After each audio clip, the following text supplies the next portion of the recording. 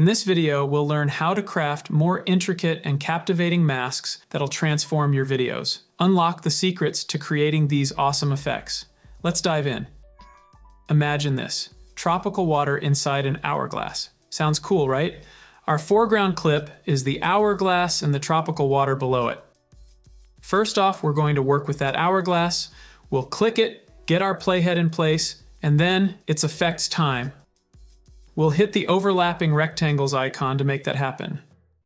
Now let's zoom into the masks and keying section and find our superhero, the draw mask effect. Drag and drop it onto our hourglass clip. In the viewer, we'll start the magic by adding the first point. We can add a linear corner point by simply clicking on the viewer, or using click and drag to create a Bezier curve. Oh, and here's a pro tip: hold down Shift for those neat 45-degree angles. We'll keep adding points until our mask looks like a cool puzzle piece.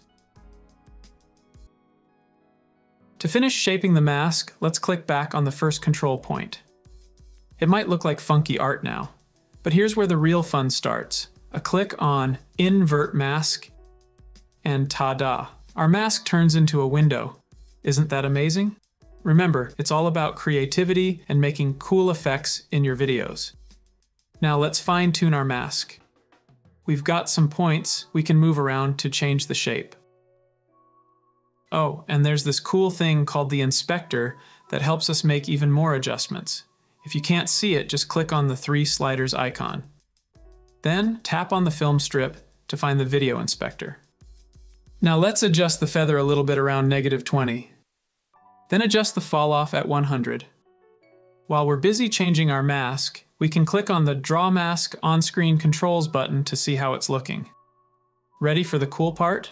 Press the space key to play the clip and see how awesome our hourglass looks now. Hey, before we move on, can we get a thumbs up? It's like giving a high five and lets me know if I'm doing a good job explaining stuff. Plus, it helps others find this video. Thanks a bunch. Hey, here's another cool trick for you. If you start by making a shape mask, you can later turn it into a draw mask. Let me show you how. First, we'll put a shape mask on our clip and tweak it to get it just right. After all those tweaks, right-click on it and pick Convert to Control Points. A little warning might pop up, but don't worry, especially if you haven't added any fancy keyframes to your mask yet. Now we're all set to tweak this like a pro.